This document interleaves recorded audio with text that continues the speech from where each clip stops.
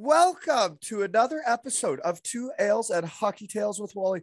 And today, I'm so excited to have on a 35-year-old from Amo, Quebec, Canada. His hockey journey has taken him to Canada, the USA, England, and Scotland. A staple of the Amo Forestiers and Acadie Bathurst Titans, where he had 50 goals and a 100-point season. Found a home with the Florida Everblades, where he one season was an ECHL first-team All-Star with the most goals and points in the league. Also, one-time Kelly Cup champion with Salts, and had to celebrate, I'm assuming, at the Lani Kai. He then became the king of Sheffield, 2 times first and 1 time second team All-Star. Most goals, most points, forward and player of the year. The year I was in the league. Playoff champion and 2-time league champion, and is now coaching and running amok with the Glasgow Clan. Welcome to the shed, Mathieu Roy. Hey, man. How you doing? Good. Nice to meet you. Nice to meet you as well. Yeah. Thanks for making the time for me. No problem. So I get into how we know each other. It is awfully early here today, but I got to work today. So we got to get this in there, you know? Sounds good. The people want you. I was told. Oh, yeah. That's good. Yeah. Good thing. Sheffield, Glasgow, Florida, jeepers. Yep. Okay, so yeah, we've never spoke, but rumor has it, I have shirts that say legs and eggs on them. Rumor has it you were the captain of the Florida Everblades and hosted a legs and eggs rookie party for Matt Caruth.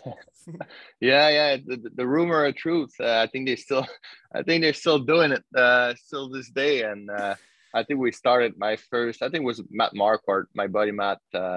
We had the idea that why not stop there on the way to the beach and so you hit Lottie, you hit legs and eggs and the Lani Kai in one day. Yeah, it's a full day. What a day! What a day! It's a great day for a rookie for sure. Oh, it's not as bad. Yeah, it sounds like a great time. Exactly. Sounds right. Yeah.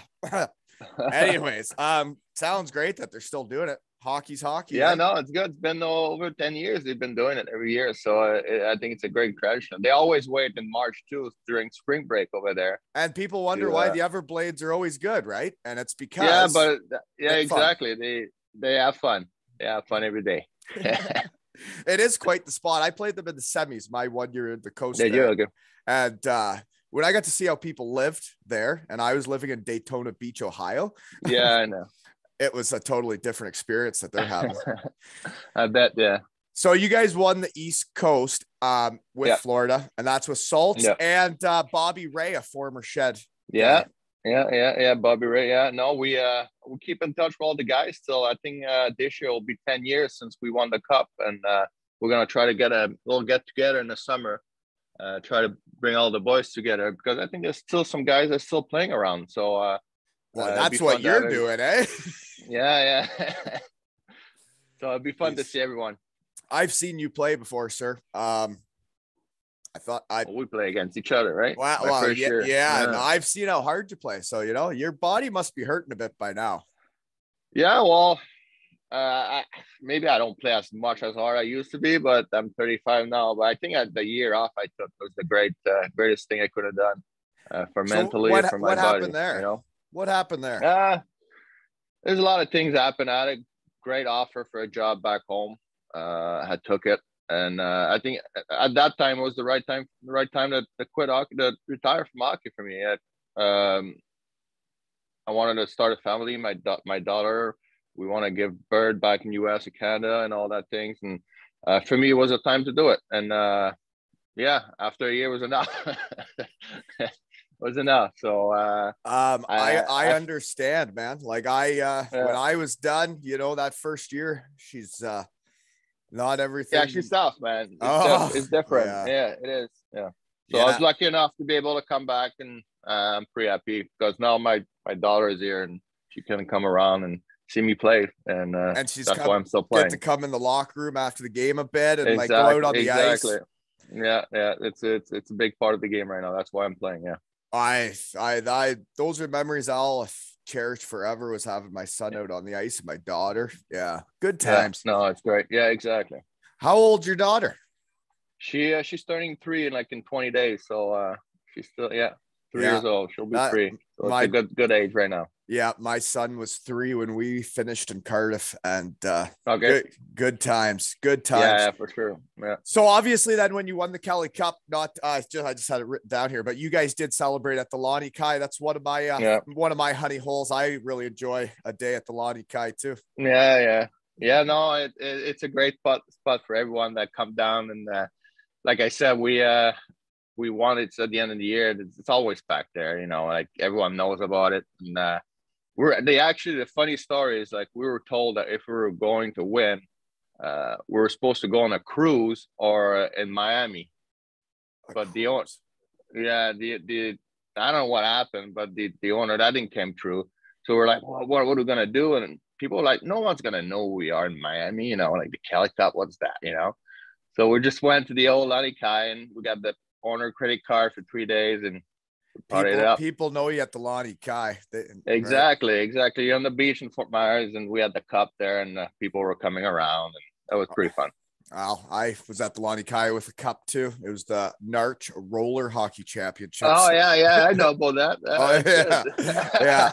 So I went there when I was at Western Michigan. Me and a couple of my roommates, and then a few of their buddies from their hometown. We all went to the Lani Kai and stayed there and played a roller hockey tournament and actually won it. It was a mess. Oh, nice. Yeah, we acted like we won the Stanley Cup that night. Well, why not? Yeah. Well, the security guards let everything go on. It was wild. That's good. Wild times. Okay. Random question for me. Do you think Jeff Legui's number 11 should be retired in Sheffield? Yeah, of course. Me too. I think it will too. Yeah. Yeah, I think on episode 200 with David Sims, when I get to 200, I think he'll announce it on there, but I'm not pressuring you, Dave. I think they will. He deserve it. Yeah, I agree, but that's weird. There's already a number 11 retired. Strange things. Oh, yeah. Mm-hmm. It's Sheffield, though. It's going to happen.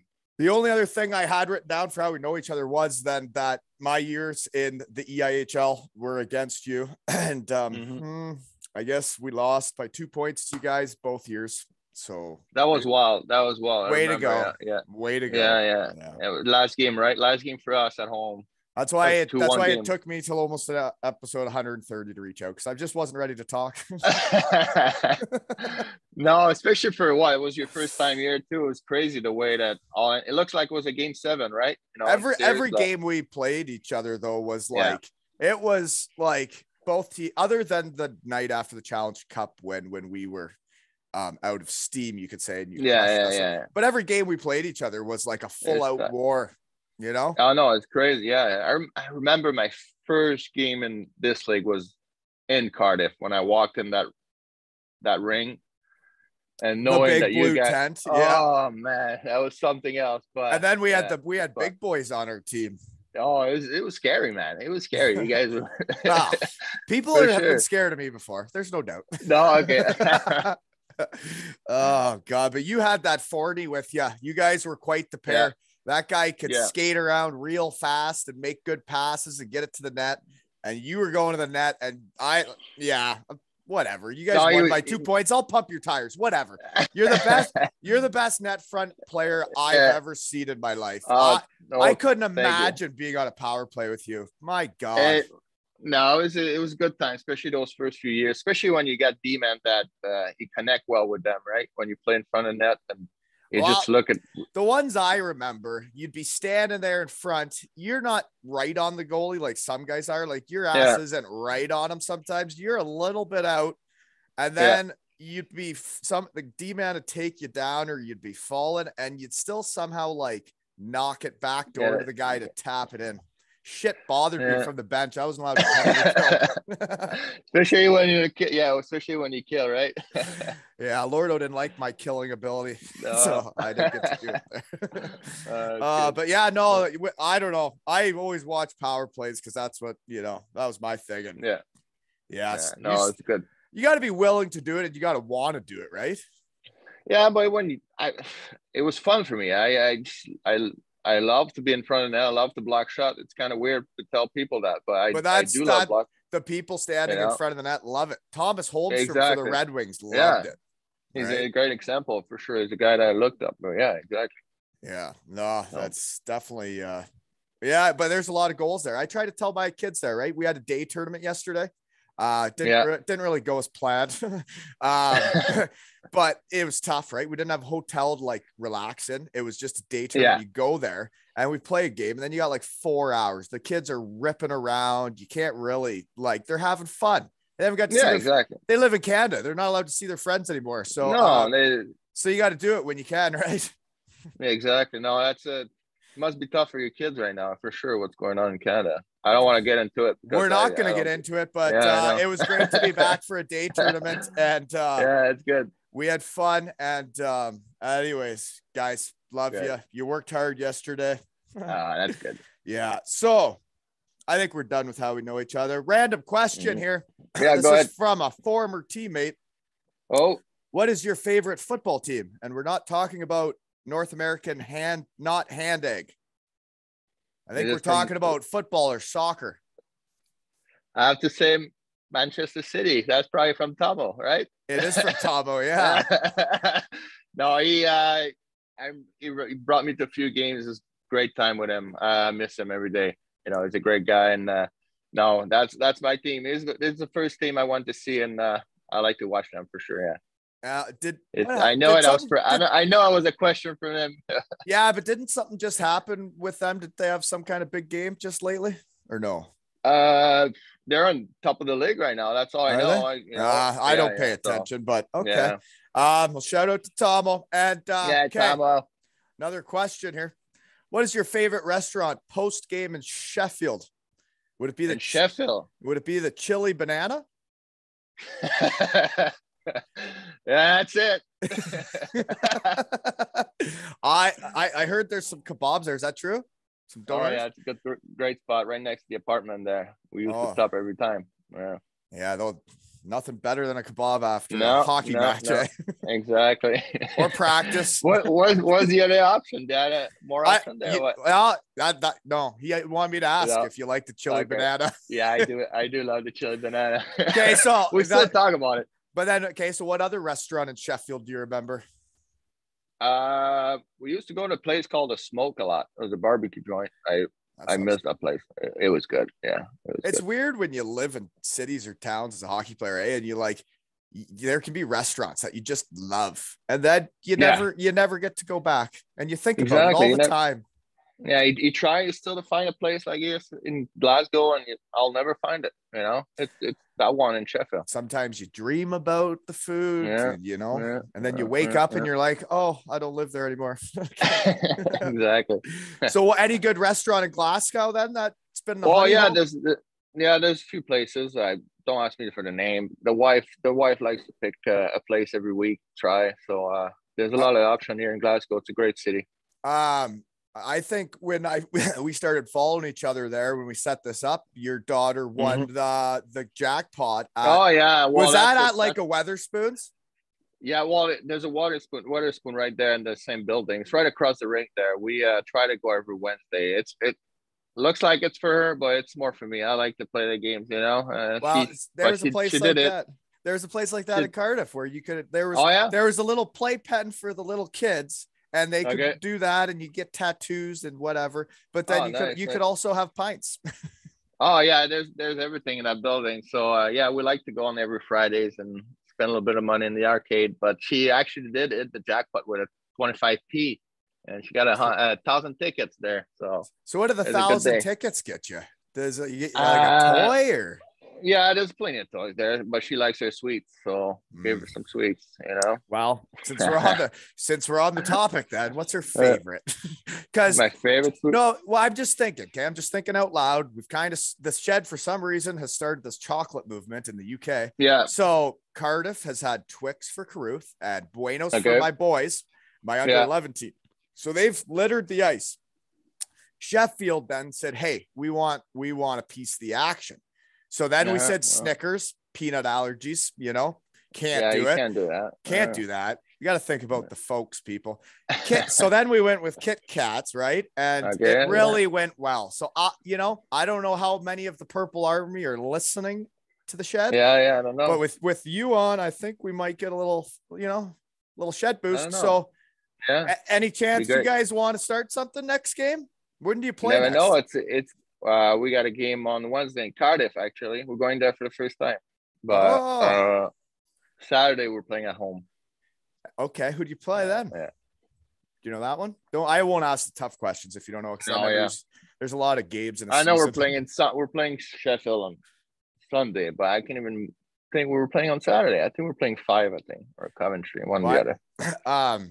Do you think what's your daughter or your I like favorite? I like a good Mars bar. That's Mars what bar? I used to. Yeah, I used to eat one before every game when I was younger. So Mars for Matthew. Mm-hmm. You know, Maybe. Mars for Matthew, Glasgow. Yeah. Brayhead, whatever you want to be called. Yeah, what do you think, Clan Brad, fans? Yeah. I think we should probably get something started, right? Just Maybe for fun. Because it'd fun. Mosey will donate all the Kit Kats to a food bank or whatever. Yeah, and we can do the same in Glasgow, right? That's just people helping people. Why not? Yeah, exactly. Get some chocolate bar on the ice. All right, Glasgow, game on. So then it gives me something to watch on my phone. Makes you got some good.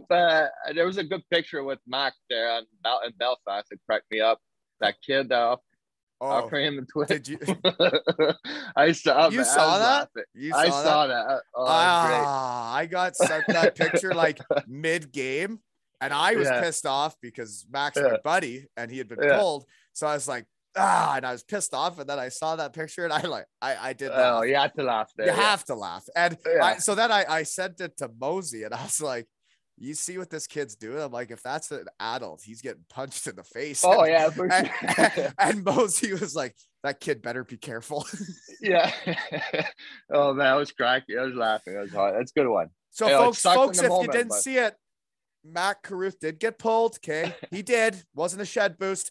But then a Belfast Giant fan, I'd say about an 11 or 12-year-old, came down with a Twix for him to that's just funny, right? And that's the shed bringing people together, right? Exactly. He's not trying to give him a Twix if I'm not out here crushing beers. Yeah, that was funny stuff. Yeah, that's good. But anyways, bounce back, shootout win the next night, back on track. Yeah, you did. Yeah, good job. So whatever. Okay.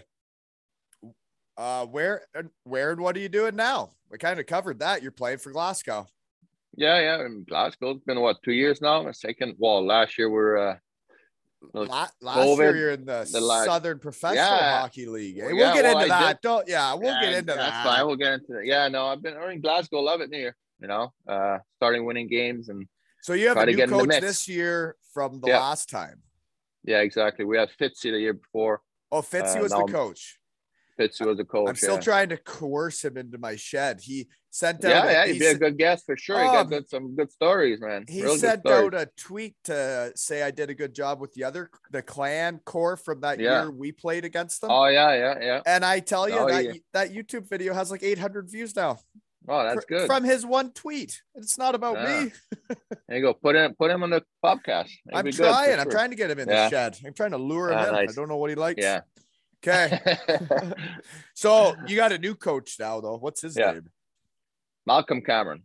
Okay. So it's all going pretty good. You guys had a weird start, right, with the schedule? Yeah, we started like almost a month after everyone. So and no Challenge Cup, right? No Challenge Cup for us this year. I don't think it's a bad thing. I'm not gonna lie to you. Those are kind of extra games that Anyway, we were unless you win it. Exactly. I'll tell you, when you realize when you lose in the final, you're like, we played like 15 games for no reason right now. You know what I mean? So right. I find it interesting like that there's EIHL no real bonuses for all those extra games you play, and then if you win it, right? Yeah. Just talking out loud, but it makes there's a lot of games. A lot of games, but anyways. So you guys now got to cram them all in, eh?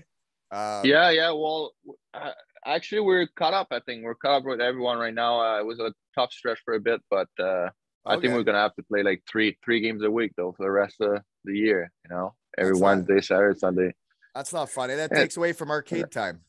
Exactly. Well, I still have my Friday night, so I still be able to go. Yeah. Okay. That's good. But you're a coach now too? Yeah. I'm helping Malcolm from whatever. Sometimes morning skates and things like that. Try to go on the ice with the guys. Trying to show younger guys and You're get not, on the are ice. you teaching young guys how to stand in front of the net like you do? No, yeah, I should actually. We should practice that. It'd be a good thing, you know. To be honest, I don't think it's really like something you can teach. You can teach them where to stand and how to stand, but Yeah, I truly think the reason you were so good at it was because you wanted to win more than the defenseman you were going against in front of the net. And yeah, that's a good. Like I could tell how badly you wanted to win playing against you. And it worried me. It kind of like when I saw the Clan and they had tough guys, they had scores, and they were also like a real team. When I saw you guys in Sheffield, I'm like, wow, they are really competitive. Yeah, no, I do. Well, that's the reason why I still play too. I told you about my daughter, but I just love to score goals. That's the minute I won't be enjoying scoring goals, I won't play hockey. But right now, scoring goals, that's what I like, and winning games. So it's like watching my under 11s, right? It's like watching my kids when they score a goal, how excited they get. But then it's like even everybody on the team, how like just scoring a goal, like good times. It's good. Yeah. I haven't scored one in a while. Don't plan on it either. No. Oh, definitely not. Okay. You played in England. You're going to Wales, but now you're in Scotland. So can we discuss, and you have a French accent. So maybe you're not as in tune with it as me, but when I first went to Scotland, that accent out of the three places was the hardest one to understand. I didn't understand a lick of what they were saying. Yeah, I think it's still one of the hardest ones for me. And then there's Irish. That was tough too. Irish, yeah, but I really think this. Yeah, here it's. I need to focus when they talk. You know. Especially and they don't really understand what I'm saying. So it's right. Sometimes it's yeah. It's probably my friends are coming out, but it's good time. So. Okay, so here's the next question. Your kid's not old enough probably to be in this scene, but Trevor Hendricks ran a hockey school up in Scotland. Yeah. Game was tied at the end, right? Okay. So he's like, well, do you want to do a shootout? The kids say, no, we want to do a moo-off. Have you ever heard of a moo-off in Scotland? A moo-off? Yeah. The kids got down on all fours and faced each other on the ground and mooed at each other, and whoever laughed first lost. They did that? Hendo sent me the videos. He goes, this is hockey school in Scotland. I never heard of that. That's funny. I was just curious. He's doing a great job around there. Yeah, I was just curious if you've ever heard of a moo-off, because that was the only time I've heard never. I'm wondering if we're gonna maybe bring it up next game or something. I mean, yeah, against Five or Dundee or something. Yeah, if the game's tied at the end, shootouts suck anyways. Just have a moo-off. Exactly. Center ice. Oh God. Okay, sorry. That was just a random question. I thought. No, never heard of it. Out of the accents for me though, Scottish was hardest to understand. I thought Welsh and English weren't that bad. Welsh, I thought was easier than English, but then Irish was probably closer to Scottish for me. You know? Yeah. And it's weird how they all talk differently, and they're all on that same island, eh? Well, even in Sheffield, I remember I used to drive 5 minutes out, 5 minutes this way. It's different. Accent was different everywhere you go. So, right. I think it's the same in Wales. I think in Wales, if you get out to the country, shit's weird too. No, right? I never got out. I never did much because I had my kid was they were little, right? And I was at school. So, yeah, they went to school. Did they pick up any accent for you, the kids? No, other than my son went to a little preschool there for half a year or last year, and he did call his little sister wanker, which is funny. When he was 3. That's great. Yeah, he also that one memory I have was we were told he was kissing a girl at school there. Starting young. They were told that kissing is not for at school. Yeah. Got right after it in Cardiff. Okay. So what other responsibilities you got as like a coach? So you don't have to do much once practice is over. You're not cutting video or any of that shit. No. I just like to Malcolm bring me up, and we talk about the games and what should we do and things like that. You just want my input more than anything. That makes sense, and he should. Yeah. No, it's good because it's a career path I would like maybe to go in coaching later on in life. So it gives me I can learn from him, and so it's good. I think it's good for my future. I hope so. Oh, definitely. Anything like that you get on, not a resume, but like even the experience of like exactly having a different role in the organization, right? Yeah, exactly. No, so I'm pretty happy to do that. Yeah, I helped out with the power play in Cardiff when I was injured. Oh yeah. And then I did some pregame speeches. That was your second year, right? Yeah, when I did play, things got different that year. Okay, so this season though, you're still doing her. So 15 goals already. I haven't looked. Research team got hot last week, so you probably scored this weekend. Yeah, I think I'm up 16. I got one this weekend. Yeah, no, it's been doing good. Yeah, we been clicking good with my line mates too this year. And who's that? So Yellowhorn, and I was playing with Stevenson, but now with Laporte. So, but I always like to play with a center that always keep with the same center all year. It's I think so. Me and Yellow, we've been doing good, and Ports is there now, and I think we have a good little line going. I feel like I should know this, but I think Laporte, would he have played at Western Michigan University at one point? Would you know that? You did. Yeah, you did. Yeah. Fellow Bronco, so maybe I'll have to bring him into the shed someday. Yeah. He's a character. He'd be a good for sure. But you're right. Playing with the same guy for a year, you figure it out, right? But you could also know within 2 weeks that it's not going to work. You'll see. You'll know at the start if it works. But I play with coaches that they will switch a line all the time. Even if you feel don't the rhythm, right? It is. Even though if you 2 games you don't do anything, don't switch a line. We've been. That's what I think. I feel like even if 2 or 3 games not going well, keep us together. We're gonna figure out. If you play all year with them, I think you're gonna get better result for sure. Sometimes you got to let them figure it out, right? Instead of panic. Yeah, the panic. It's never a good thing. I mean, as a rookie coach here at under 11, sometimes you got to look in the mirror, right? And it's like, sometimes when we're losing 1-0, 2-0 in a game, I'm like, I got to make adjustments. I got to change something because nothing's happening. Or maybe sometimes I just got to let it keep going. But I don't know. I find coaching's really easy when you get a lead and you're winning. It's not nearly as easy when you're down 1 or 2-0 with your little guys and you're looking at them and like they're sad and you're like, God, how do I fix this? No, yeah, you're right. You'll never know until you're in the coaching job, right? So, and that's why it's good to get that experience, right? Any way you can. Okay. Growing up it's Amo, right? Yeah, Amos. Amos, you do say the S. Yeah, we do. Yeah. What the heck? I thought I was trying to speak a little French there, man. Nah, you need to say the S. Yeah. You gotta say the S. Amos. Amos. Nah, that's how I would have said it. That's a good one. Why was I trying to speak French then? I know. What a joke. Whatever. Okay. Amos. Yeah. Growing up there to the Forestiers. Yeah. How'd you get into hockey? I think my mom took me to skate when I was like pretty young, and everyone played hockey in Canada, right? But till you weren't allowed. Yeah, exactly. Sorry, we're not talking about it. No, we're not. I don't want to get into it, but I think my mom took me skating when I was pretty young, and my dad was used to play hockey, and I remember my downstairs in the house, like I was allowed to just take a puck and take clapper everywhere in the house, unfinished basement. Unfinished basement, I think there was a lot of them back when we were growing up. So there was a lot of hockey played there, but no, I've been loving the game since. Yeah. Yeah, I know. Once you get into it and it's your passion, it's hard to get out. Exactly.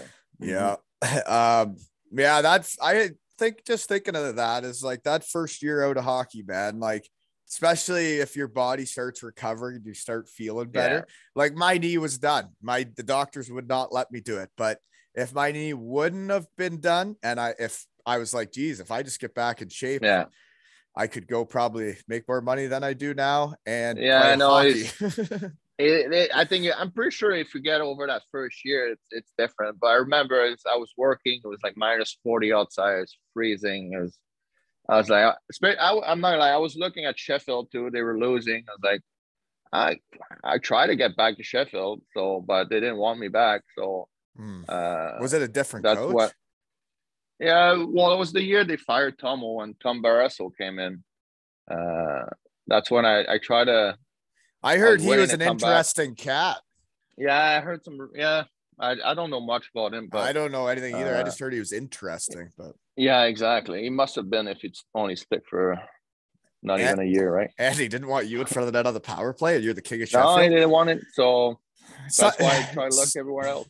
You know, sometimes, and I've seen it in my shed talking around, I've heard it from people, is sometimes when players get such a name behind them and a legacy and a coach comes in, sometimes the coach wants it to be about him and not about the players that have such big names in the area.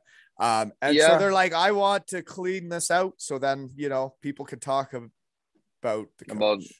Yeah, maybe. Yeah, I can see that, but it's all right. It's all worked out. Exactly. It all does happen for a reason. Yeah. Okay. So you got into it that way. And then what was that? Is that junior hockey? The Forest Gs? No, that's a midget AAA. That's the when you're 15 and 16, and after that you get drafted by the Q. Well, for us it was the junior. Yeah, the Q. Yeah. Yeah. So you played at home right up till you leave for the Q after 15 or so. Yeah, I was lucky enough that the midget AAA team was actually in my own town. So because everyone else, there was only 2 of us from the Amos in that year, and everyone else from around Amos or even like closer to Montreal. So it's like where is Amos? It's way up north, man. It's like 6 hours from Montreal up north. Yeah, it's a little tiny town. There's not a lot of things, but a lot of mining and things like that. Hard working folks. Yeah. Exactly. Yeah, exactly. Mm-hmm. So it's a good place to live for sure. Where people grow up really molds them, I find, talking in my shed. Yeah, no, you're right. Yeah. Okay, so then how high did you get drafted? Research team missed that to Katie Bathurst. Yeah, I was a second round, a 4th pick of the second round, if I think. Okay. Yeah. So your 3rd year, you get 50 goals and 104 points. Were you ever ranked in the draft or anything? Because you never did get drafted. Yeah, I was actually ranked like I think 69 or something and get drafted, and I don't never happen. If I was talking to my agent, like the question was like, we just don't know where or when. You know, he'll get drafted 100%. So, but that was the year. It was the year of the lockout. And they dropped 2 rounds. There was only 6 rounds, I think, in the draft that year. And then the next year, they probably make it a few more, and then you're a year older, and they're like, Yeah, I know. So, but again, it's a dream for every kid to be drafted. It was a hard time for me. I remember that, but that would piss you off for sure. Yeah. The next day, I got a call for the Rangers, though.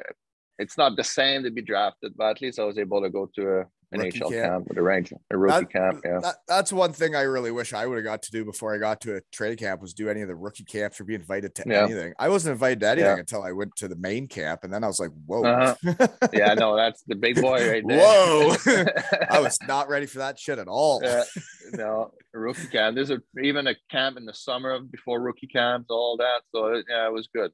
Where's I'm not gonna ask that tough question. I don't know where Katie Bathurst is either, but what's the town like? Is that just the not that big of a town, junior size? No, town? it's a tiny little town in New Brunswick. It remind me of where I'm from, so it's in New Brunswick, eh? Yeah, it's in New Brunswick. Yeah, so they're still kicking it too. They still have a team there, and the research team was hot. Couple guys I played with, I guess my rookie year, we're on that team. Yeah. Peter Pohl. Yeah, I play with Peter. He's had a hell of a career, eh? Yeah, we actually play. It's funny. We see each other for 10 years. We actually play against each other when I was in Sheffield. They came down. I don't know where he used to play. They just came down for a friendly, a weekend. I think it was a team in Germany. Well, he got his German passport, man. He was playing for Berlin. No, that's what it was. Yeah, he was there in Sheffield. Like, fuck, Peter Paul. It's been a while, man. He He's was still with the kicking it. Daytona Beach Bombers, and Yeah. that coach there was like hard, didn't really like fancy hockey, Yeah. and Peter was kind of in his doghouse for the year, and Mm. then to see what that kid's career has been I know. since, man, Crazy, yeah. is like the next year I think he was up there for East Coast League scorers, and then he was in the A a bit, but Europe he's really been running amok. Yeah. But okay. So you guys were pretty good though for in New Brunswick there. You played 17 playoff games and you had 19 points. Yeah, we had a great team that year. I think 17 we lost games played. That's the finals. Are you in the finals? No, we lost against Quebec, the round part. It was for game 7. We did lost against Radulov and all that. They were pretty good too. But but the winner of that game was going to the Mem Cup because Moncton was in the final and the Mem Cup they were already there. So it was a big game, but we lost. I think Radulov like 7 point in that game. It was crazy. That guy works hard. Yeah. I've seen him play. That guy, he's got a high motor. He does. Anyways, but yeah, what's weird to me is the options guys have out of junior or college and like kind of why. Because I saw you play at Sheffield that year, 2014-15, dude. I was like, why is this guy here? Why has he been in the coast? What is happening? Because like, it when you're a guy that never made it and you see all the other guys that didn't make it, and then you see some guys like you're like, well, why weren't they getting a kick at the can? Because some of the guys you see get a kick at the can, not as good as you. Definitely not. It was after I lead the coast in points, I'm not gonna lie to you. I thought something's gonna happen. I'll find my way in the A, but never happened. At what age were you at that time? I was like 25 or 26. I was still kind of young, right? Back those days, 25 was still kind of young, right? Nowadays, it's not. Yeah, but it was a funny way, the way I end up to Sheffield though, because I was supposed to go I signed in Norway. I was going to Norway that year. What team? And it's a tiny little fish town. Anyway, the team fold like 3 days before the season started or something. So they call me and I end up with no team. And lucky enough, back in the day, the EIHL was starting way later than everyone, right? Yeah.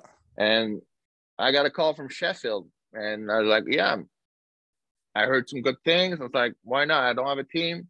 And I end up to Sheffield. And I feel like for me personally, it was one of the best time of my life to play Sheffield. Well, it's weird how all the different pieces fit when you talk around in your shed, because that year, I was at my cottage here in Kincardine, my grandma's cottage. I signed for Cardiff the day I bought this house, which is weird. And then, but the other option was Sheffield. I was talking to Gerard Adams. I was like, well, and so I might have took your spot then. No, but it could have been like me, you, and 40 on the power play. Imagine. Could have been this. But I think it's funny how it all works. And then look how it all worked out for me with Cardiff. Mm-hmm. It's just very strange. But anyways, it's weird when you're MVP of the league, or I don't know if you're MVP, but 89 points, however many goals, most in the league. And then you see these other guys get called up and you're like, I'm confused. I think at one point I was like, I don't even think about the AHL. I'm just gonna stay here in Florida and enjoy life, enjoy my life, right? It was a nice place to. It was hard to leave too, Like I remember I was called up maybe twice, and no one was talking to each other in the A. Like it was just everyone hated everyone hated each other. I was like, bring me back. I don't need to be here. You know what I mean? Everyone dreams about the NHL, but I was like, it's not gonna happen. I'm not stupid, but just bring me back to the coast, enjoy life. When I got called up to the HL, I thought the people really didn't like each other that much. It was they were all in it for themselves for the most part. And then there's the odd guy that were like real teammates and they really stuck out to you because the other guys didn't do that. But you're right. The coast was, you felt like you were part of the team. You felt like you were on a hockey team, right? Exactly. And chance to win every year there in Florida. So it's, it's always fun. Well, a guy that beat me out for the job in the AHL also played with you, not Katie Bathurst, Olivier Labelle. Yeah. Yeah, Labelle, beat me out for the still right playing wing too. job. Is he? Did he? Okay. Yeah, he's still playing in France. Yeah. Well, he beat me out there. Okay, so one thing though is you got traded after 4 years or 3 years at Katie Bathurst for probably your last year final run. Val-d'Or Foreurs. Yeah, that's right. Sorry, I'm not going to try and talk French anymore. Val-d'Or Forest, right? Exactly. Yeah, that's 45 minutes from my own town there. So it was good awesome. for me to finish my junior. But I think Bathurst would kind of like I think they were thinking I'm going to stay up in the A or the coast. That's why they let me go, that year. So were they still good? I thought maybe they weren't going to be good, so they traded you. No, they were okay because they were still have Mathieu Roy was still in the team and Thomas Beauregard, and he scored like 72 goals that year, and 72 Mathieu goals. Well, Perro was just a disher, he's great. So Mathieu Perreault, that's like, who does he play for now? He's in the show, right? He was with Winnipeg for a long time. Right. Ended up in Montreal. Skates fast, good passer. Yeah, a little tiny guy. Exactly. Yeah, I know. So he was real good. Guy that could shoot with him would go well. Yeah, exactly. So I was with the Penguin that year, and I thought I was going to stay too, and or even they sent me in the coast, but I didn't want to stay in the coast, so I went back. So you went there to like you're with them, like how, like, you go there for the tryout, like for the camps? But like just a regular tryout with Pittsburgh. But I went to the rookie main camp and all that. Sent back the DHL and was there for a while. I was doing okay because you had 50. You had 50 goals. 50. Yeah, I know goals. Yeah, so I was doing well, and next time I could call, go back in Whaling. He's like, you want to go to Whaling? I was like, no, I'm not going there. I'm not going there at 20 years old. So I went back home and playing junior when I was 20. We actually had a good team there too. So, well, you got traded to Val-d'Or by home. Yeah. And you guys had to have had a good team because in 20 games played in the playoffs, you had 24 points now. Yeah, with that one, we lost in the final. God. To who? Yeah, to Lewiston. Yeah, the Maniac. Who's on that team? You know what? Who was in that? Marc-André Clich was one of the best player. There's that kid Paquette. They had like stacked 3-line, like stacked, like really. So they were deep, lines. 3 lines deep. They were deep. And you guys were just high end, eh? You scored all the goals, stand in front with Brad Marchand and Chris Letang. We had exactly. That power play was out of control. You're telling me you got Letang up top, righty, Marchand half wall, and you're in front? Yeah. Shut your filthy mouth, really? So is that how Marchand had 40 points in 20 games in the playoffs? They step up. Those guys step up. I remember Chris Letang when he was skating the puck, man, like no one couldn't touch him. It was a beautiful thing to watch, It was the breakout on the power plays. Letang, pick the puck up. We'll meet you in the zone, It Bit of crazy. A man rocket too, eh? Yeah. So fun fact for the Shed folks here is we went to watch Tom Kuhnhackl from Landshut, Germany play for the Penguins against the Leafs, me and Colby. And we went down to meet Tom after, brought us a signed hat, and Chris Letang was one of the great people that came up and was like, of course I'll take a picture with your son. And like, we got a picture together, and like my son doesn't even realize like who he was taking pictures with. Yeah. Right? No, I know he's been having a nice time in the NHL for sure. He's doing okay. Pretty happy for him. Yeah, he's doing okay. He's okay. Marchand's doing all right too, eh? Yeah, he's all right too, huh? So he never licked never licked you in the face at all. No, you never saw him lick anybody? I don't think he might have done it once or twice. He might have done it that year too. Oh, I think it's something he's been doing I for a still while. don't get that. Like, but the thing is like I know what he was doing when he did it. He was like, I'm gonna show Toronto we own them. And and he's like, watch this. I'm gonna lick a guy and they're not gonna do anything about it. And he did. And the guy did nothing about it. And they owned them. Oh, yeah. Oh, funny stuff. But yeah, okay. You were the leading scorer on that team, though. Did you know that? For the year? In the regular season, it's 87 points, bud. You beat Marchand by 7 points. Not a big deal. Well, I wish any NHL team saw that. Hey, my research team did, and they saw you stand in front of Sheffield. If I got to pick out a team would be awesome. Anyways, do you know how else we know each other? So we almost met up in Sheffield, but we almost were on the same power play way before that. I had signed for the Pensacola Ice Pilots, and I was on the drive there. I was driving there.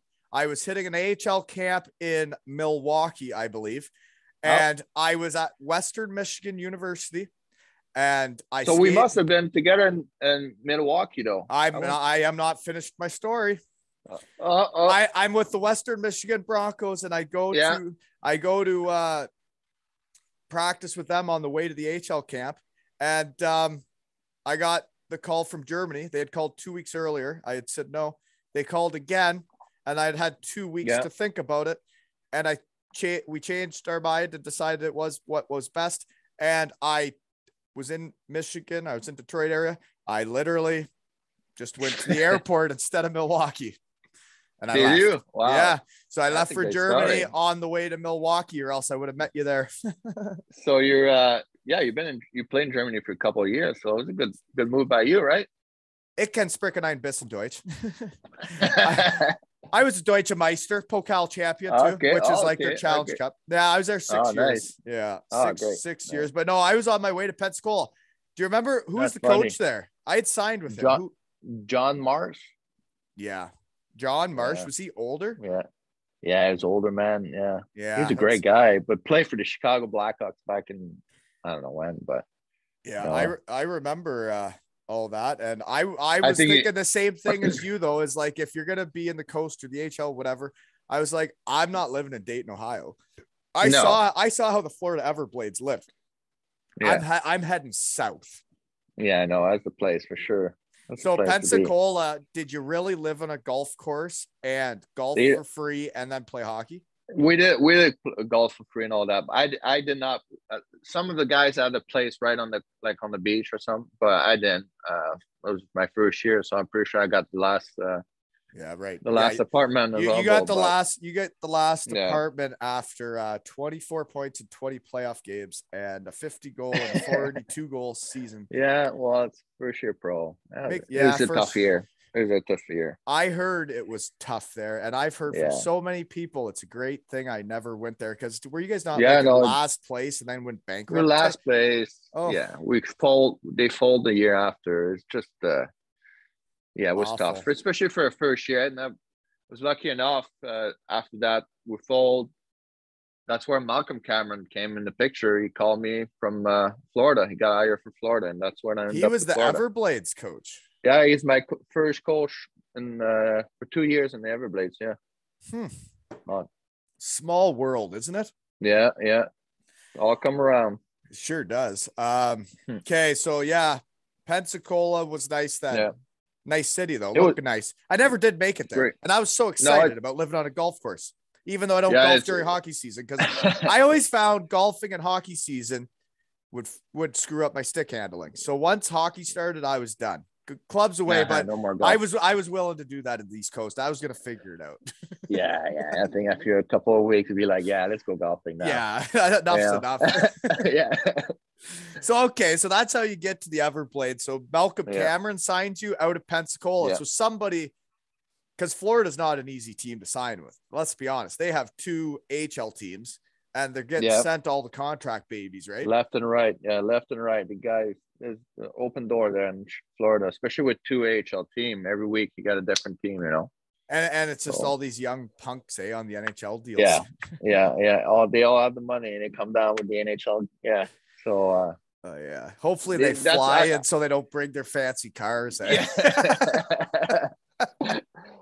But I think that's the way those team they're gonna win. It's to keep a good core, a guy who's on the contract, East Coast contract. That's how you're gonna win, because guys are up and down all the time. Those are the guys that shape your team. They're what make it a team, right? And the Dayton Bombers actually had that with when I was there. They had a handful of guys. We lost in the final. We lost to Idaho. We beat the Everblades in Florida in Game 7, and I had one of the wildest nights I've been a part of. It was something. Yeah, but I ended up back at the Everblades. Like we all hung out together. We had such a great 7-game series that when it was over, me and a couple of the boys on our team ended up at the Everblades party. And like we were all hanging out, drinking, and the refs may or may not have been there, and drove us back to the hotel late night. That's good. But no, it was, and then it opened my eyes that I'm like, if I'm in the East Coast, man, there's a lot of other ways to live than Daytona Beach, Ohio. I know. Yeah. Florida was something. So how many legs and eggs have you been to? Probably a couple. When I was in my just a couple younger 20s, no, I mean with the Everblades, how many times did the team show up? The team. Well, we don't have to talk about you going there personally. We started at maybe my 3rd year I was there. So we must have done it 4 times when I was there, every rookie party. What a great idea though. And like, what a tradition, right? Oh yeah. I love it that it's still going. I love it. That's how you win championships. You get the boys together. You have a day that people are going to remember. Everybody comes together, and next thing you know, you win shit, right? And especially where we wait in March, it's pretty rare for a rookie party to be that late, but I think it's great, just right around the playoff. Well, and the other thing in those leagues is a lot of those guys that are rookies the first month or two are not the rookies. Come the real deal.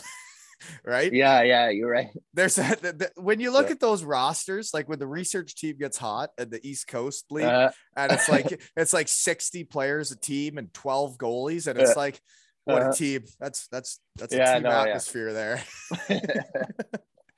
North America. So you must have loved it when you went to Europe and there was like a team, right? Yeah. Well, a team. I guess Florida was too, right? Florida was a team with that core of guys, right? Especially the year we won. Like, I think that's what it was. We're a team. We stick with the same goalie. We stick that's a problem too. Goalies up and down all the time, But that year we were able to keep a great core. And every time a guy was coming down, even the coach was. I need to show a lot of respect for coach. Even though the guy in the A was coming down, even though it's not better than the guy from the coast, he was in the stands, he was keeping the guy that was a lot of times. Guy on the contract needs to play. First line come from the A, needs to play exactly. Yeah. But that year he kept his guy and got a good result from it. I was impressed by it too. It was also confusing to me, but I still remember playing in that semifinal match against the Everblades. There's a dude that had played in the NHL that year, AHL and the coast, and was available to the team. And they put him up in the stands in the playoffs. Yeah. And then you're like, well, if you're obviously putting your best foot forward to win this game, and to think of the way the hockey world works, that the guy that's sitting out in the East Coast is also the guy your organization called up to the NHL this year. That's weird shit. I know it is, but yeah, sometimes that's the way you have to go. That is.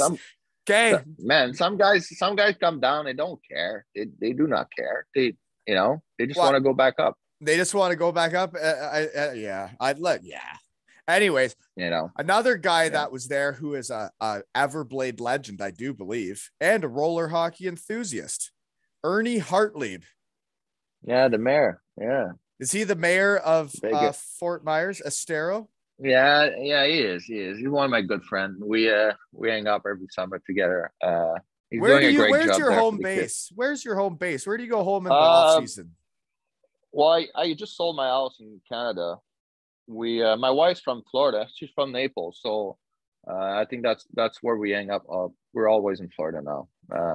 Around there. I had Fort a Myers. feeling the research team was hot and Yeah. saw you played for the Yeah. Huntsville Havoc or something, or Ice Bears, and then I was like, I think he's married a girl from Florida, and that he just wants to play. That's exactly. I just needed to be a lot of I needed to be in this. Well, I was with Kalamazoo that year. I signed with Kalamazoo. I was supposed to go on the coast that year. In my head, when let's COVID not jump hit, ahead, but Ernie Hartley. Oh, okay, go ahead. Okay, that guy Yeah, was when he was always playing roller hockey. All those roller hockey tournaments I go to, he'd be there. Yeah, and then I everybody's like, well, he's like a real pro hockey player. He plays for Florida, and then the tournaments were in Florida, and he knew everybody. That guy, He's like I said, he goes in the he owns the place now, pretty much. You know, he walks in, he's got 2 kids, he owns the gym at the rink now. Him and his wife, and they're doing a good job for the kids around there. It's fun to see that he's involved. So where around in Florida did you guys hang out then in the off seasons? By the Everblades? Yeah, right there. I still like all summer long. We have the men's league there. Hockey's pretty strong in the summer in Fort Myers, man. There's a lot of pro guy that I never liked playing hockey in the summers. I don't either, but I needed to get back in shape, man. Well, and the game changed. I remember when Andrew Lord found out I didn't skate in the summers. I was like, I'm like, in Germany, you go back there, there's a month of preseason, like a month. Yeah. And you're like, why would I skate all summer? And then you're going to make me skate for a month. I'll just wait till you make me skate. It's called training camp, right? So you should go there and get in shape. I don't think coaches are allowed to say that anymore. No, I know. But yeah, no, I don't like skating in the summer. Never did. Yeah, I understand. I'm not a big fan either. I like playing games against guys like you. That's more fun. So anyways, so then Tifu is on your team with the Florida Everblades. And I was thinking with him on your power play and you in front, that would also go well. Yeah, Tiff was sick. He's a good player. So he was so sick. Yeah, he loves the game, right? Oh yeah, he does.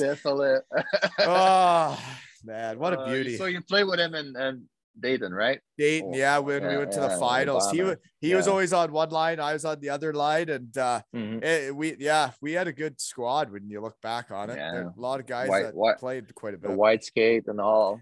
White skate, he is the prototypical, like, he's funny. He's like, if you watch Good, he's that French superstar, he's David Laflamme, yeah. I've only watched that movie like once, but I'm like, geez, that's Teef. It's Tiff Leaf right there. Guy's a beauty. I love playing with him, man. What a time. But yeah, you guys on a power play would be pretty swell to watch as a coach. Anyways, so then you decide to leave Florida. How did you do that? Because you obviously coerced a gal from Florida in your shed. So then it's like, well, how did you convince her that, like, hey, we're gonna head to Norway? No, we're gonna go to UK. No, I wasn't with her. It was my wife back then. So So that's I just left because I in my head, like, there's nothing to do anymore in Florida, right? Like, I was at the end of, I wanted to try something new. And I always wanted to go to Europe, but I'm not gonna lie to you, I never been known for the guy who liked to go to gym and things like that. So yeah, I understand. In my head, I was like, I can't go to Sweden, run 10 miles a day. It's not my kind of, I show up at the game. That's where I show up, So, man, you're talking my language. So I had the offer in a few leagues, but it's the funniest thing in my head back then. I always heard story about the EIHL, how crazy it was, right? How it was getting better.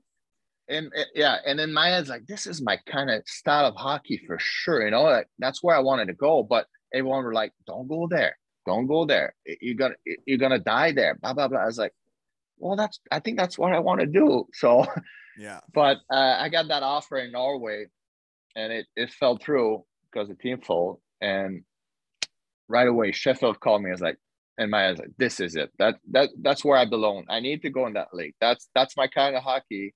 And man, I would agree with you. I'm not trying to be negative or anything, but your skating isn't high end, right? Like it's not high end exactly. skating. It's but not, what you do is well, like you're crafty through the neutral zone. You make the little play to the guys that are skating fast, and then you're like, okay, I'll see you. I'm going up to the net, and exactly. I'll be the guy scoring.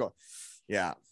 That's why with Michael Fernie, my first year, like I remember I was keep telling him, Mike, I don't want the puck neutral zone. I don't want just skate it in. I'll fucking park my ass in front of the net, and when for me, when I would play with guys and like, everybody knows where each other's at, what they do well. I'd be like, can I please have the puck sooner? Like, stop waiting until I don't have time. Give it to me while I have time in the neutral zone.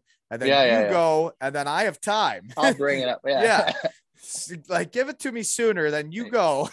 And then we'll meet up there. We'll meet you right where. I really feel like, it could, who knows, right? Maybe the Pensacola Ice Pilots thrive that year if we're together.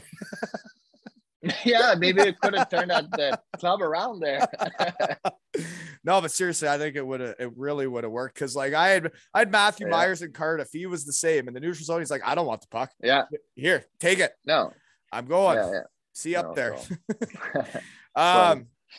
Okay. I don't know how we got to that. Where are we? We're in Sheffield, but the EIHL is a league for you, man. Because I remember I played in Europe and Germany, and it is a different game, man. It's all about skating and skill. Like if you body check someone too hard, it's a penalty. There's no fighting. It was like, I actually loved going to the EIHL at the end because I felt like I was playing like North American hockey again. I felt like I was playing the real deal again. Yeah, it's the closest thing you get from back in US or Canada for sure. Some rinks are big, some are small, so you got every kind of style of hockey, But the players that are in that league were always like, I don't know, like there's so many imports, right? And then the British guys are just the best teammates ever, and are willing to do anything. Best. And it's such a different vibe than. You show up. First of all, you speak English in the room with everyone. Even the coach speaks English. It's wild. Even the coach, So no, like you said, those British guys, you come in, you're welcome. Like I remember, I hang up with those guys all the time, and I still talk. They're still my best friend. Like the guys from Sheffield, like those guys are beauties, man. I tell you, it's weird how like the British hockey players are made, because you're not like, I knew the Cardiff guys, and I'm like, well, these guys are like the best teammates going, and then. Like I see them get there with Team GB, and I'm like, wow, they all just love each other. And then like you talk around, that must be a good time. The Brits in the EIHL are just all like, they're the best teammates around, and they really they're willing to be on any line. They're willing to play any amount of ice time. They're willing to block any shot, and they're playing in their NHL, right? Exactly. Yeah. No. Then even though they'll play 5 minutes, they'll be the first one after the game to be able to like happy, have a beer, the beers open. We won the game. Crack a beer. Exactly. We won the game. We're here. We're happy. And then you go to the AHL, and a guy got 10 minutes of ice time, and you won 5-0. He's slamming doors, breaking sticks, screaming at guys and saying, I'm whatever. And then he leaves, and you're like, thought we won 5-0. What just happened right now? Okay. Sorry, I got sidetracked again there. But okay, I guess I'm willing to ask these questions. I'm not really sure why. I guess I've had time to come to terms with it. Are there any fun celebration parties after you guys won the league in Sheffield those 2 years? I don't Yeah. They were great, man. You know, what'd you guys do? I don't really want to know, but I'm sure other people do. So whatever. We went straight. I might take the headset off for this part. Just there was a big party in the room, for sure. And we went in a few spots downtown, and it just lasted for 3-4 days. You know, but that's the funniest thing about this league. You party, but you got to show up for the rest of the season. It's not over, you know. Still playoffs. Still playoffs. So it's a little different for sure. It's a little different. You take a day or two of partying, and after that, you need to go back to practice. You know. It is an interesting league though that there's also 3 winners, right? There's 3 teams that also can feel like they did something. Yeah, they did something. I know. I don't count the Challenge Cup. I'm not gonna lie to you, but. Yeah, I'm sure you wouldn't. I'm sure you wouldn't have celebrated. I wish I won that game. You don't count it because you didn't win it. I didn't win it. That's why. You shut your filthy mouth. It doesn't matter. It spawned this whole shed. It started all of this Challenge Cup. Mathieu. Great, nice. So did you hit the chili banana with the cup or no? No, I don't think I did. No, I probably did one of those chippy around the corner there at the bar. Oh, chipping. Yeah. I don't know, something. Yeah, no, I don't think we went to the chili banana. It was too late. I still remember that day. Jeepers. I have a really hard time with like other teams winning. Especially that one, right? That one was tough. It was a grind, but like realistically, if we're gonna be honest, the team you play for now should have won. They blew it. Yeah. Oh, they did big time. Oh boy, they did big time. Sorry, it took me a while. They pissed that right down their leg. Yeah. When you remember when there's like a month left of the season, you're crunching the numbers, and you're like, they play Fife, Dundee, Fife. I think they lost against Edinburgh, right? And then they lost against Edinburgh right at the end, it still stings them. I talked to them. What about if you guys were going to win against us? I think you were going to Nottingham the next day, right? Something like that. Right. And it's like everybody talks about this game we played after the Challenge Cup. Like that was the life or death of the season because we lost 11-1. Well, guess what? We also lost however many other games, and that was one game. It doesn't matter if you lose 2-1 or 11-1, you lost the game. We were always going to lose to you guys that game because you guys had just lost the Challenge Cup. You were so pissed off and you were so refocused, and we had just had a time. Yeah, a good time after that Challenge Cup. And that's that's how hockey works. Is with you know. But the game at the end of the season. Yep. You beat us 2-1 in Sheffield. 2-1, yeah. Nobody talks about that game. Why aren't we talking about that game? We should have just won that game. Yeah, we weren't hungover for that one. Good times though. Those were some of the best battles I've ever had in hockey though. And it brought back the passion, right? It brought back my passion for hockey when I played against the Brayhead Clan and the Sheffield Steelers that year. Yeah. Because those games in the Big Blue Tent, some of the funnest hockey I've ever played. Yeah, there was something else. There was stuff to go there and play. I remember you guys were ready. Yeah, we did a good job against you guys at the Blue Tent. Not many teams did. Hard. Yeah. No, it's hard to win there. It was hard to win there for sure. I wonder what it's like with the new arena. If it's like that, it can't be the same. Personally, it's different. It's not the same. It was totally different. You know, they were right on the glass, 5 deep, banging on it, like people right nuts, above man. it. Yeah, it was nuts. Yeah, it was for sure an advantage for you. It was definitely the most beautiful, ugly arena in the world. That's a great way to put it, for sure. Yeah. I think it was Fitzy that really didn't like our arena. There was a couple people that put out like, I can't believe I played a professional hockey game in this arena. And it was like, I actually loved it. Yeah, for you guys. It's like Manchester this year. It's the same thing, the same ring. And it's tough. I remember going to Manchester and it was tough to play there on the road. And I was like, this is the same arena we play at in Cardiff. Why is this tough? Yeah. I know, it's weird, huh? It is weird. It's tough, man. It was tough. So then you do your 4 years there. You win the league twice, playoffs once, and then but so why does Forney leave? You guys are zigging and zagging that first year. You guys are dominating the league, and then I saw him go to Belfast, and I'm like, why? Like, why would that happen? It's a great question. I have no idea what the answer is, but I think he went to school in Belfast. He probably got the money he wanted. It's all about the money, right? That's at the point. I'm pretty sure that's what it is. I wish he stuck. I wish he stuck with us. Yeah, man. You guys were good together. We do. At least Fred stay. Me and Fred were good too, So he's a guy I played against a lot. I should find him in the world. Where's he at these days? You know? He's back in Michigan right now. He's working. Michigan. He's from Chatham. Yeah. Oh, he married a girl from Michigan State. I think so. Yeah. So he's there. I played against him in junior B. Oh, did you? Okay. Yeah, and then I played against him at Michigan State, and then I played against him. But he's got his both. He's got both of his passport though. He's American too. So he's probably So there you go. I think he's somewhere in Michigan. He just had a little girl. Okay. But yeah, he's a good player too. You guys had a good team. You guys had some gamers, and then that other little centerman that bet against his team in Denmark, he was good.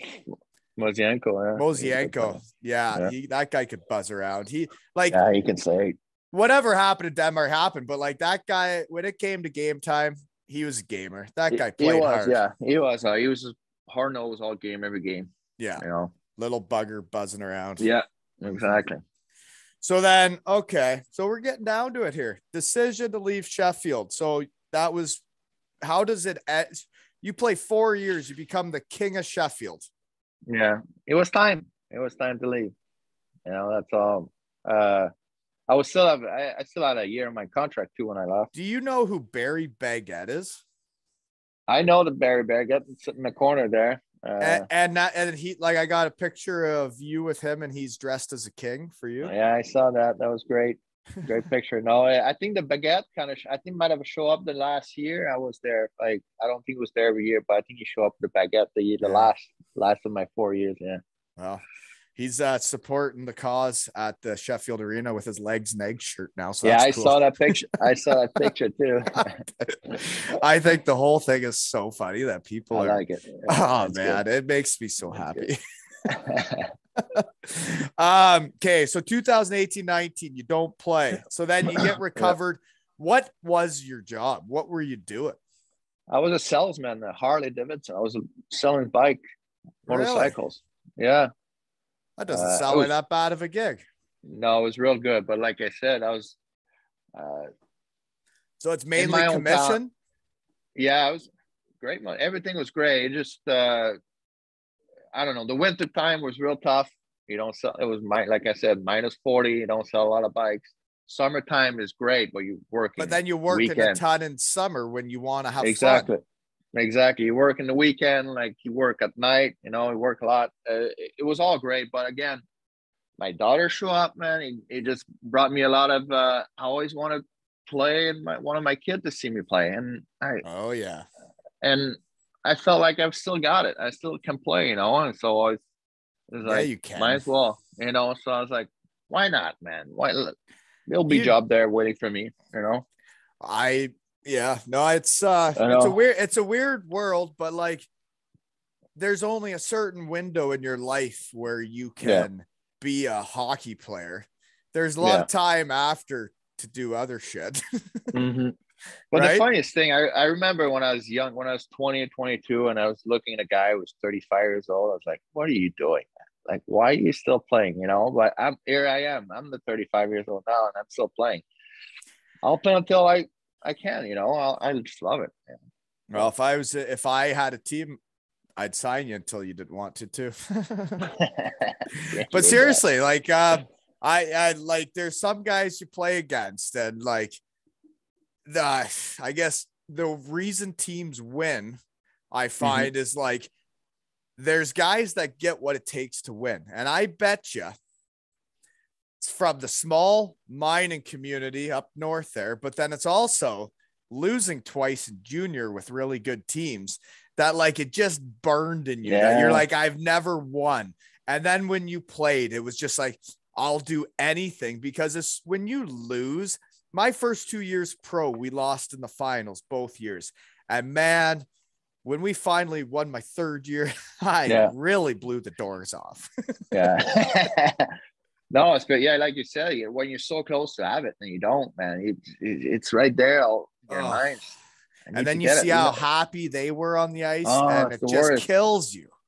The worst. Yeah, it's the worst. You want to be on the other side, that's for sure.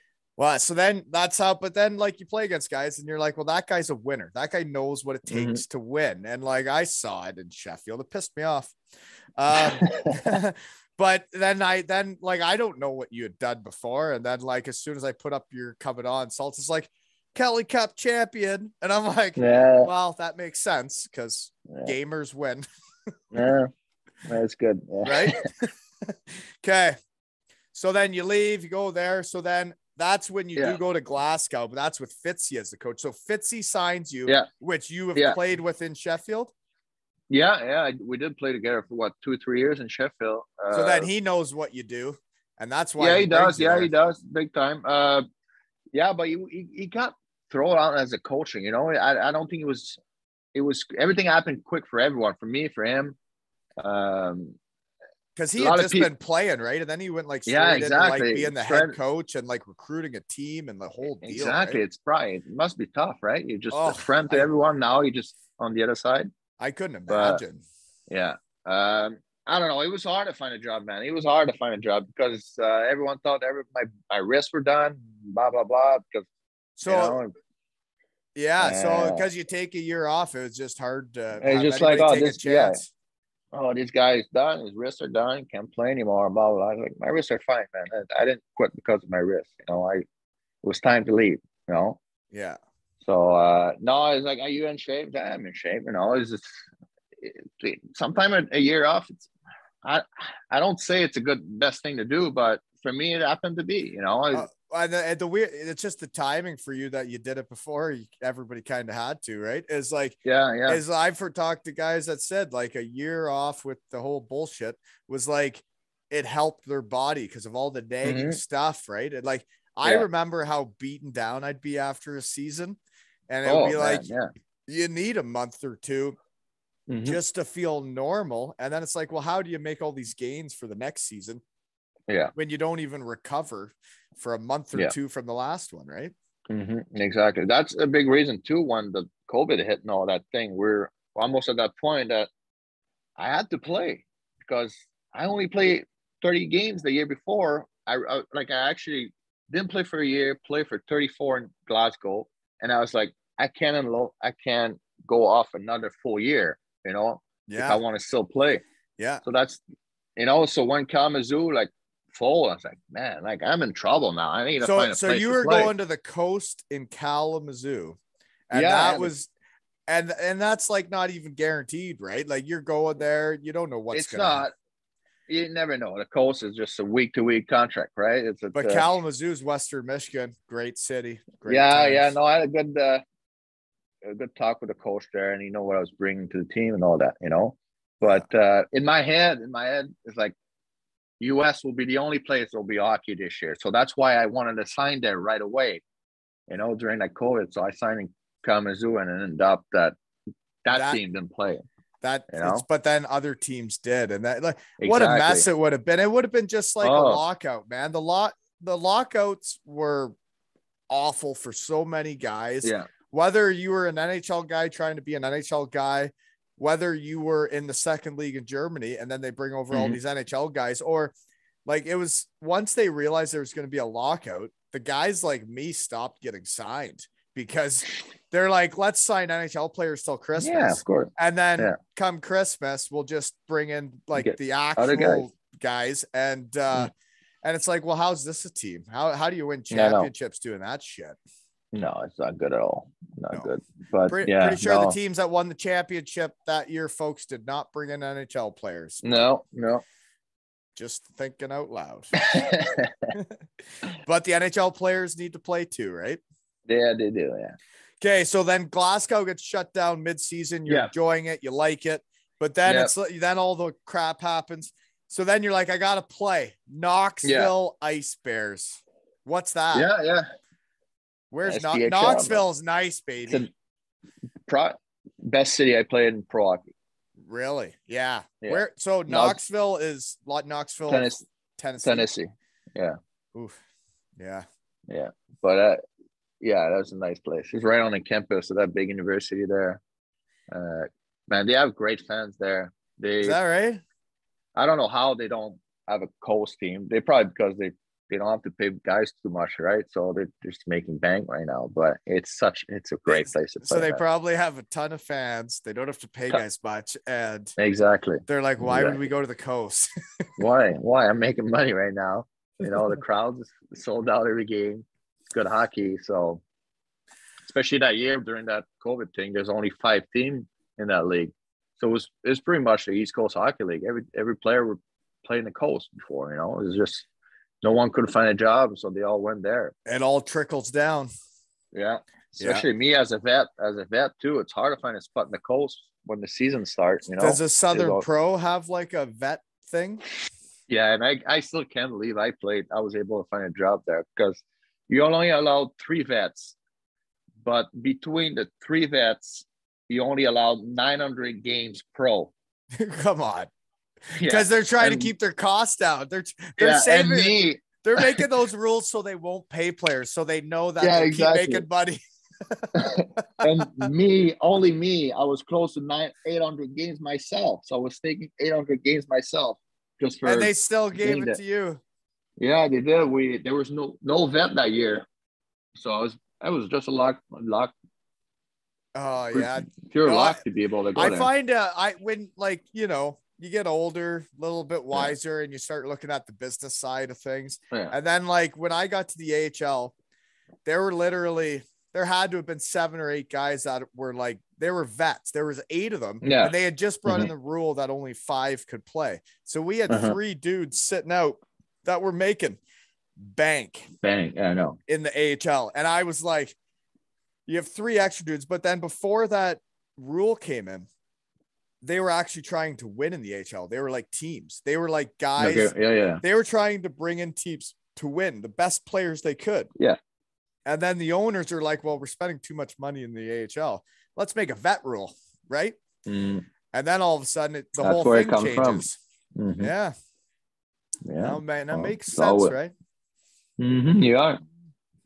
And folks, I if anybody's still listening, it's now 7:20 a.m. and I haven't talked about any of the stuff, right? AilesHockeyTales.com. We got a Matt Sundin signed jersey up for raffle. I know it's not a Sheffield or Glasgow or Cardiff jersey, but the Maple Leafs are a pretty good team too, folks. So if you want to buy a raffle ticket for that, there's only like a week left. And what else do we got going on? Matt Carruth just put up a stick that he'll sign over the whole team, whatever you're into, folks, and a game-worn jersey. It even smells like him while he was playing. So whatever you want to do with that, right? And my new idea is I'm going to wear this jersey for a bit. I'll spill beers on it. I'll do all sorts of stuff, and then I'm going to raffle it off. So then it's like a game-worn jersey, right? That's good. So that's at AilesHockeyTales.com. Please join the raffles or buy your Legs and Eggs shirts. You can even personalize them. You can get WA15 on the back. Why is your number? Okay.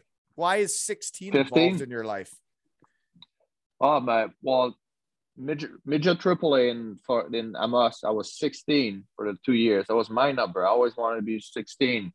And I got drafted in junior, show up at training camp, and 15 was in my lock. I couldn't even choose my number, so I stuck with 15 for the rest of a couple of years now. Forever, yeah. For a couple of years now. Yeah, when you sent me your email, I was like 16. So it's my same email since when I was 15 years old. So that's why 16 is there. Yeah. You were in Sheffield for 4 years? Yeah. So we're gonna need an 11 and a 15 in the crowd, eh? Or up in the thing. Yeah. You gotta stop playing first though, eh? Yeah. I wish I would like to have mine in Everblades before though. You know? Oh, that's one of my that's your honey hole, your nice. Kelly Cup, it is, captain. So you were like the new Ernie Hartley? No, no one's gonna beat Ernie. No one's gonna beat Ernie. But you got close. I just want to. I just You want want a to be little right. piece of the pie. Yeah, a little I piece of just the want to be. pie. Yeah. Oh, that's cool though, man. Because that was like a team in the coast that like everybody dreams of playing for. Like when I was in Dayton, when I was like, if I'm gonna play in the coast, like that's where you want to go. You're gonna win. You get to live on the beach. You're like guys care about hockey because they're right. Like it's the place to be, right? It is. I think that's why a lot of teams are coming down south now. Orlando's got a team. Jacksonville's got a team. Savannah's gonna have a team next year, and like all those places are nice place to live, man. Like right, real good place. Yeah. No, I think fun times. Okay, so then the Knoxville Ice Bears. Did you guys play a full season? How'd you do? No, I show up there in February, so I played like 20 games maybe or something. Right. Like around 20. It was just a 5-team league. The playoff was best of 3. Never heard of that before. The final, straight to the final. Germany yet? Yeah, I know. So it was just it was fun to play. You know, it was a good hockey, good pace and all that. And you were playing. You were having fun getting to do what you want. Yeah, I was playing exactly. That was the main goal for me to play. I met some great guys too. I was able to bring a guy in 5 and Benson, one of the kid I really enjoyed to play with over there. He's in 5 now, but he wanted to come here so bad, you know. And the IHL, I was like, yeah, it's a good league. Now he's here, so it's a good thing. Yeah, that's awesome. The other guy from your team now that I still need to have on was Haywood. He's a confirmed Shed guy. And then I got sidetracked after the group chat when he couldn't make it. Time change, you know? Time changes a bit. No, yeah, he's a like you say, he's the mayor of Glasgow's been here for what, 11, 12 I find it now? interesting. All the Shed guys seem to be mayors of towns. Yeah. or kings. He's just getting the old one. That's why. The old guy. I bet you now, like talking to my friends in my shed, I wouldn't have ever guessed this because, you know, you growing up as a kid and you see retired jerseys in the crowd and like you see all this shit and you're like, wow, like you imagine someday. And then you start bringing dudes out to your shed. And I bet you I've had 8 retired jerseys in the shed now. Oh, nice. Yeah. And it's like, these are my buddies. That's how old I am now. No, that's great. Yeah, we're getting there. Yeah, you're not, because we're gonna have Mars bars scatter the ice on Saturday night, right? Yeah. After a big win, is that what they did in Sheffield after the win? You only throw them on the ice if you win, folks. Just so you know, Purple Army. Yeah. And if they lose, which I doubt they will. No, for Mars bar we'll win. For Mars bars, you'll win, I would think. But if they lost, you just let that melt in your pocket. Just leave it there. Don't throw it on the ice. We don't want it. Not for anything. We only celebrate wins in the shed, right? Exactly. Just so Saturday night, Mars. So Mars for Matthew for Saturday Mars night? for Matthews. I'm up for it. What's your daughter's name? Adeline. Mars for Matthew and Adeline. There we go. Right? Make it happen, Purple Army. I know you I don't know many of you. Sorry. Didn't get up to Glasgow much. Bad reffing up there.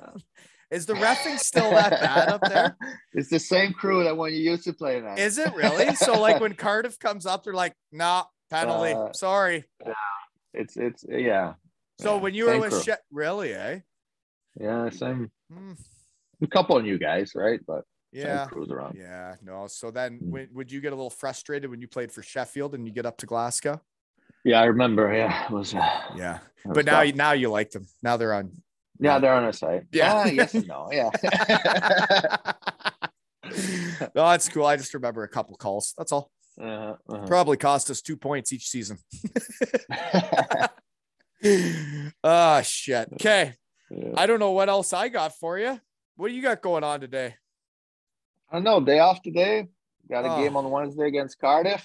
First time this year, so try to rest the body. You haven't played them once? No. Well, they came here, but we didn't go to Sheffield yet. Cardiff, sorry. Okay, so they did go there. Yeah, we didn't go there yet. So okay, well, you might see. Yeah, who knows? See what happens in the game. You might see Twix. You might see Buenos, but I do know Saturday night we'll probably see some bars, right? I would like to have your buddy in that too. I would like to score goals. I would like to score a few goals against him. It'd be nice. Keepers. Well, that's up to the coach. I don't make those decisions. Yeah, I know. But I want him to play every night too. They put his buddy for the last 2 games against us. So really, is that what they think of you guys? Yeah, oh, so I know that's say that. Well, we'll see. The other guy's good too, though. Like they got 2 import goalies. So I mean, I know. Different than having Bouncy. Really, like that's I know they got 2 imports in net when you could have and Bouncy was no imports. So I know it's crazy. Yeah, it's a totally different setup. Different. Yeah, it is. It changed the whole thing for sure. Yeah, well, it's weird, right? Because Bouncy would just play every game. Now I'm like all excited for Buenos for the boys, and then I look and I'm like, Mac's not playing. Yeah, it's not playing. Yeah. Huh. Cool. Way to go. Mm-hmm. But yeah, Wednesday. The other guy's good too. Other guy's good too. Yeah. I'm a Devils fan. Yeah. But I'm also a big Matt Carruth fan. And you can buy his shirt at aleshockeytales.com. There you go. Just put the name on the back or WA15. Sheffield fans or Glasgow fans, you could be walking around the rink with a 2 Ales and Hockey Tales shirt, hoodie with WA15 on the back. Or instead of WA, you know what you could write? The King 15. You know what I mean? I can't wait till you show up to a game and there's a guy at the glass with the King 15 in Sheffield showing it to you. See. I bet you it'll happen. We'll see. I don't know. We'll see. Okay. Be nice. I would be nice. Right? You got anything else before we shut her down? No, man. I want to thank you for reaching out to me. It's great. I think you've been doing great. You've been doing a great job reaching out at this level here in the IHL. A lot of people follow you. It's great, man. No, dude, I respect the dudes I played against that I guess we're competitors that, 5 years ago, I probably wouldn't have wanted to talk to you at all. But, you grow up and you're like, you're not so heated about it anymore. And you're like, it was all for fun. And we had a great time and have fun playing as long as you can, man. And do it as long as you can. And the way you play, though, I don't understand why anybody thinks you would really age that badly. Like, I know the body might hurt a bit, but that's up to you to deal with. It's all here, man. It's all here. It's all in the head. And the way you play, like you never skated that fast. It's not like you're losing your step, right? Like you're still doing your thing. I'm tired of it. I'm tired of hearing I'm not fast. It's over. Like I don't. We all are who we are, right? Be yourself. Yeah, exactly. And what you do is not skating fast. I didn't see you beat anybody wide. Oh man, you should see me this year. I don't know what's going on. I got some speed this year. Is that right? You get some wheels or what? Yeah, I don't know. Maybe. Yeah, I don't know what's going on. Well, folks, if you feel like tipping the pod, it's now 7:28 a.m. I'm going to go get the kids ready for school, and then I'm going to be back online to work at 8 a.m. So everybody have a great Monday. This is how I like to start my Mondays. So if you think I got issues, you're probably right. And this has been another episode of 2 Ales and Hockey Tales with Royzy and Wally.